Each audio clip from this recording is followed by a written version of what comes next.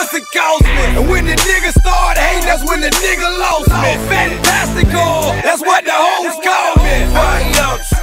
Mazuma TV back with some more fighting news. Alright guys, shout out to FightHype for releasing this video that I had just came across along my subscriptions. And according to FightHype, there is something in the works between a potential fight between Adrien the Problem Broner and Mikey Garcia in July. So that's in 2 months from now, a little bit less than 2 months. I seen online that Mikey Garcia is in camp, and I've seen that Adrien Broner is like shaking the cobwebs off, you know, getting back into the groove of boxing, probably trying to get some weight up because, you know, he's been partying. He like to drink and shit, so he's probably a little bit heavy.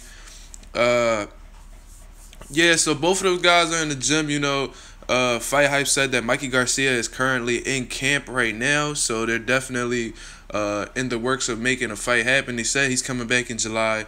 Both of these guys are currently, you know, getting back into the groove of boxing, so I doubt this is coincidental. I definitely think that Al Heyman and Mikey Garcia, because he's independent, I don't believe he has a manager. I think he does everything on his own. And if he does have a manager, please let me know who he is. But from what I know, he's not signed to Al Heyman. So he left Top Rank and now he's been on his own.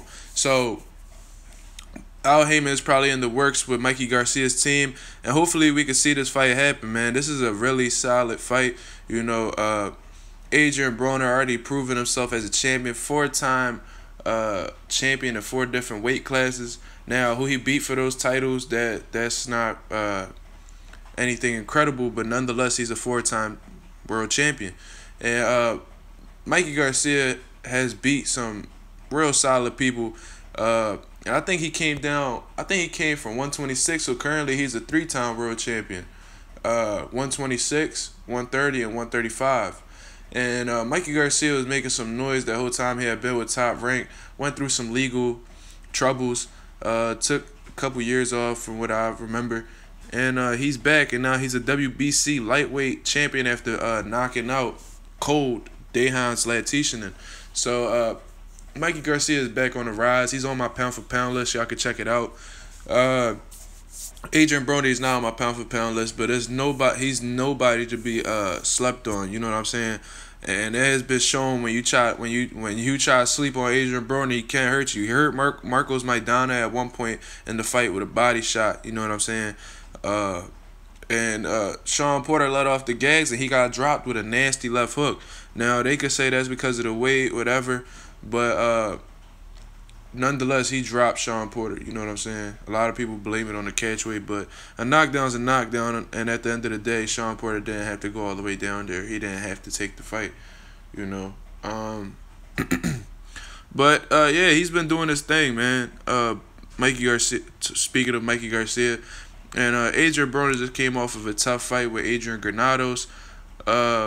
But nonetheless, he got the W. Some people found it to be controversial, but it is what it is, man. I really like this fight, but I just think that Mikey Garcia may be too much for Adrien Broner. But it all depends on the weight class. You know what I'm saying? That's what I think will be the determining factor on who wins. If Adrien Broner, he says he can make 135. He said that in an interview recently, but he hasn't shown it. He was supposed to fight Granados at 140. It didn't happen. So let's just see what weight class this whole fight is in. Nonetheless, it's a great fight. Y'all guys, let me know what y'all think about this in the comments below. This is Mazuma TV. Subscribe to your boy, and I'm out. Appreciate y'all.